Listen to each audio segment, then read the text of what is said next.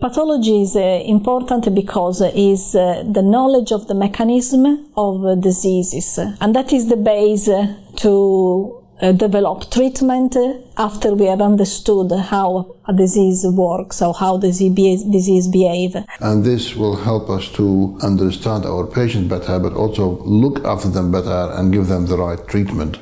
Whether they have GPs or whether they're hospital specialties, whatever branch of medicine you're working in, you need that understanding of pathology, of the pathology of the conditions you're dealing with. That's why pathology is very important for providing medical services and the health of the nation. We do cure patients.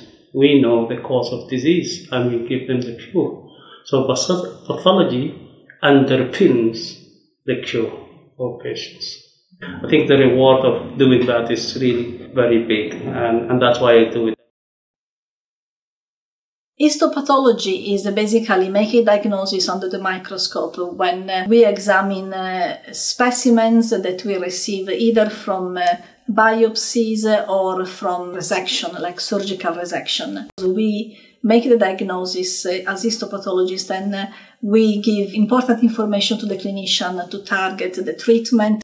Microbiology is a universe. Just like, you're looking up in the sky, you see some stars and things like that, and you don't know much about them. The same thing in microbiology, you're just looking in the micro universe, where what we know of microbiology is less than 1% out there.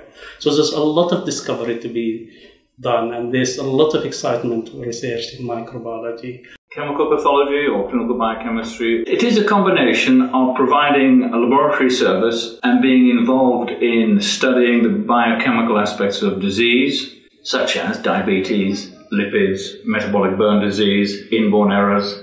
But also you would sort of develop a special interest in your own medical aspect, where you'd be working with patients. In my case, that meant I worked with patients with cholesterol disorders or lipid disorders. In the specialty of hematology, they can cover all aspects from those with simple anemias to hemophilia. And quite encouragingly as well, there is a huge amount of research and scientific advance taking place in most areas of pathology, but in particularly in hematology.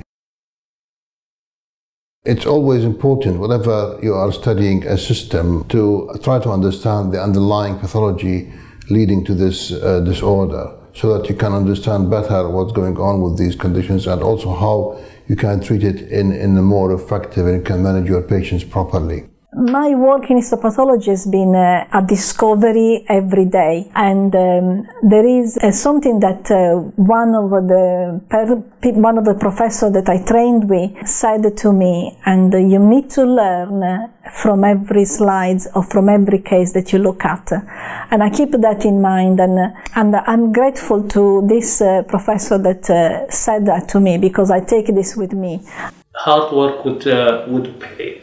And if you insist on what you want to do, you have your objective, your aim. You just have to have people around you to help you, because it is not an easy way.